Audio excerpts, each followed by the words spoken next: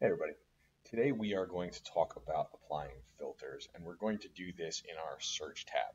Applying filters is really important because that's how we determine our call population or the batch of calls that we are going to be looking at. So we're on our search tab. If I run a search without applying any filters, the only condition that's going to be applied to it is your time frame. So we're looking at calls from yesterday.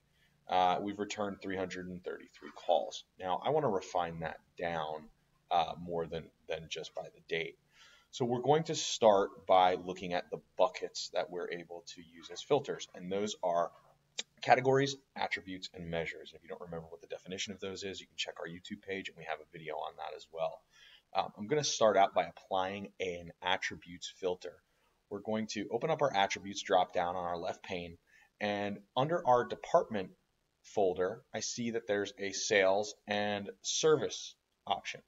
If I mouse over sales, I see that a plus and minus sign appear. If I click on the plus, that's going to include calls where department equals sales. If I click over the minus, that is going to exclude calls where the department equals sales. And we want to look at our sales department, so I'm going to include those.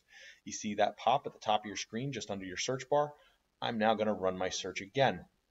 We're going to significantly reduce the number of calls in that call population since we've applied that filter. We've gone from 333 down to 180. Now that we've got that in place, I'd also like to apply a behavioral filter, which can be found under categories. This is the content that we create for our client pool. So if we open up our categories dropdown and I look in our behaviors folder, there is an important piece of content here called transfer language. So I'm going to add this in an inclusive filter by clicking on the plus. We see that pop there as well, and I'm going to rerun my search.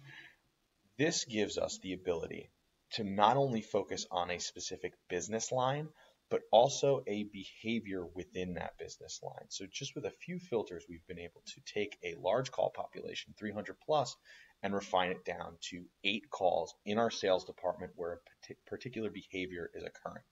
I hope this was helpful. If you ever have any questions, please feel free to reach out. Thank you.